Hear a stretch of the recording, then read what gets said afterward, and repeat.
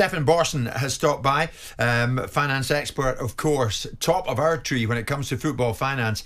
Stefan, we want to move on. Many people saying, yeah, come on, tell us what's the latest regards Manchester City's 115 charges for alleged breaches of the Premier League's financial rules. It began last Monday. Now, we know that, am I right, the process potentially will last between 10 and 12 weeks? What do you know, if anything? Do you know where this is happening in London? Yeah, so we now, it was where I suspected it was going to take place, which is just behind St. Paul's. There's it's near me, I'll go up. International Dispute Resolution Centre, which is quite a typical place for arbitrations of this type. And so it wasn't a surprise there, and it meant that the lawyer, which is the legal press, were outside getting a photograph of the lawyers coming in to confirm that it had kicked off last Monday and to confirm that it was being held there. That's a problem a little bit for them because it means now that there may well be photographers outside as witnesses come in. So over the next few weeks, what we're going to see. So we've probably got a situation where last week and maybe today, maybe yesterday, they're doing what's known as openings. So both parties, so first of all, the Premier League will set out their case to the panel without a response. So there won't be a sort of interaction. They will have their time, probably 2 or 3 days. They'll take the panel through some of the key paperwork and some of the key witnesses that they're going to hear from and witness evidence that they say supports their case. And then City will do the same. And then we'll get into the nub of the evidence and of the witness evidence. And first of all, you'll have witnesses for the Premier League, and you wouldn't imagine there'll be very many of those because this is very much about what City have done. So then we'll switch to City's evidence, and that will be a number of people, and it will take a number of weeks. And what's interesting about the Premier League's side, and we've talked about this many times before, Simon and I, in this studio, about the cost. And what's interesting is the Premier League have got an enormous team. Okay, so the Premier League's barrister team, counsel team, has got 2 KCs and 6 junior barristers. And saying junior barristers sounds like they're all sort of, straight out of university. They're not. No. So you have senior juniors, and they've got 3 senior juniors. So they've got 2 KCs and 3 senior juniors and 3 junior juniors. Now, what that means as an indicator is that almost certainly there are a whole load of witnesses that need to be cross-examined by the Premier League. So Manchester City's witnesses have already given witness statements, so they will have said their version of events, and then the Premier League will get the opportunity over the next few weeks to cross-examine them. And so the KCs will effectively try and extract from those witnesses a version of events that maybe differs from their written statements, leading to a finding, they would hope, by the panel, that they're not credible witnesses and therefore the Premier League are right. Because we know that the City witnesses are likely to give evidence that's in line with what they gave to CAS. And at CAS, the City witnesses gave unequivocal evidence that they did not do what is alleged. And so really the challenge for the Premier League will be to undermine that evidence in person by cross-examination, which is why the Premier League, I assume, has got such a large team. You've changed your tune as to whether or not this should be played out in public, Simon. Yeah, I have. You didn't think so to start with, now you do. But unfortunately, that ship has sailed. Yeah, well, I often rail against the sense of entitlement that the media has, and then I counsel myself to think that sport in this country, in some extent, has been built by the media. So there is an element of sport owes the debt to the media to be able to repay it. So the media does have a role in this. And then you look at the balance between sunlight's the best disinfectant. If you want to keep an independent commission honest, and I don't mean honest in terms of their integrity, I mean focused on the task, then you can have the ability to be able to scrutinise what they're doing. I differ from Stefan and the view. I think that there has been contradictions in the witness evidence that was given at CAS and subsequently what they've said post that hearing that they'll be able to delve into.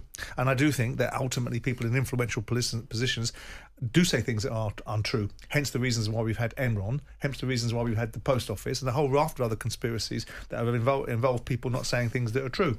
So I think it's entirely plausible that influential people that have relationships with Manchester City that commercially benefit them are capable of saying things that aren't true. So I do want them fully interrogated, and I do want this unequivocal, irrefutable, undeniable evidence that Man City have talked about for such a long time being brought out to either kill this or cure it. Because I think if they had all that, they would have done it previously. I think they relied on technicalities, time bars and heavyweight lawyers to get them through certain things, and different burdens of obligation upon different hearings have enabled that. They haven't been not found guilty of things. They've been obstructive, and I don't find that an attitude that endears itself to me. I don't think they should volunteer information, but if they're being accused of things and it's so outrageous and heinous what they're being accused of, I would have thought the first thing they wanted to do was put forward the evidence in the most unequivocal fashion to avoid even being dragged into the indignity of these charges. Right. But they don't. As well as all that, Stefan, a verdict into City's landmark legal challenge of associated party financial rules is expected imminently. Is that even more important than the 115 charges? No, it's definitely not more important for City. I would say it's largely irrelevant for City, and compared to the 130 charges, actually, it pales into insignificance. I think it's actually, ironically, more important maybe for Newcastle, maybe for Everton if they're bought by Friedkin. All of a sudden, it becomes more important for other teams. But it's the APT case is a technical competition law hearing about a set of rules. The 115 charges are allegations of the most serious nature, as we talked about before. And I think just in terms of Simon's point, if we've got a 10 to 12 week hearing with, as I say, at least 8 barristers on the Premier League side, I think it's going to be very difficult for anybody to hide behind conspiracy or a suggestion that panel is not able to get to the truth. We will get, at the end of this hearing, an extremely detailed decision. It will span at least 200 pages. It could be more than 400.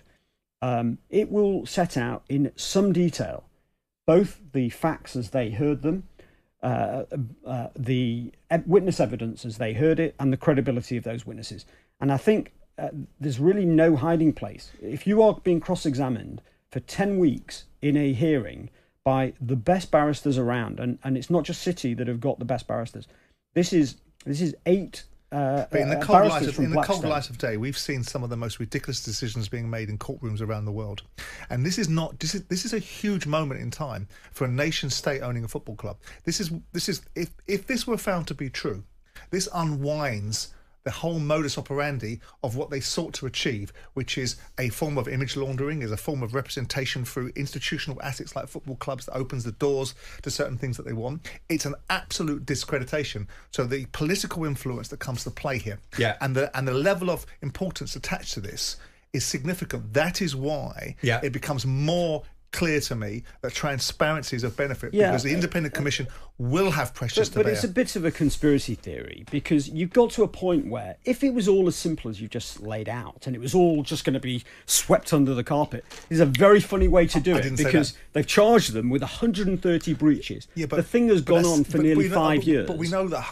and that's because of Man City and the delays. It's not just because of City. And also because of the time elements of who goes first and how the structuring of things are done, and waiting for arbitration of sport to be able to hear the UEFA case. So there's a whole raft of things that go in front of it. But the bottom line is that there is real jeopardy in this and real challenge, and so there'll be significance. But isn't that the point? So there is real jeopardy. So the point is that this would be a very funny way to sweep it under the carpet. I didn't say they're going to sweep it under the carpet. To perform this very grand 130 charges, and then a 10 to 12 week trial. The bottom line is this, and guys, a 200-page The bottom line is this: we're at 11 o'clock. In a sentence, Stefan, when will you be coming in to say to us, okay, news from the City hearing? January, I suspect.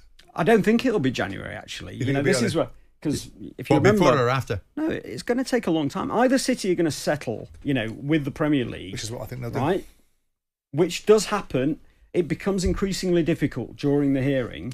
But if not, it's already taken 3 months for the APT hearing. The APT was a 2-week hearing about a technical competition law point. It's already taken 3 months to get the decision on that. He's 57 today. He might be 58 by the time we know. He could be 60. Okay. By the time they get sanctioned. Stefan Borson, not for the first time. We thank you, sir. It's 11 o'clock. Jim White and Simon Jordan. Monday to Friday mornings from 10 on AM, on DAB, via the talkSPORT app and on your smart speaker. talkSPORT.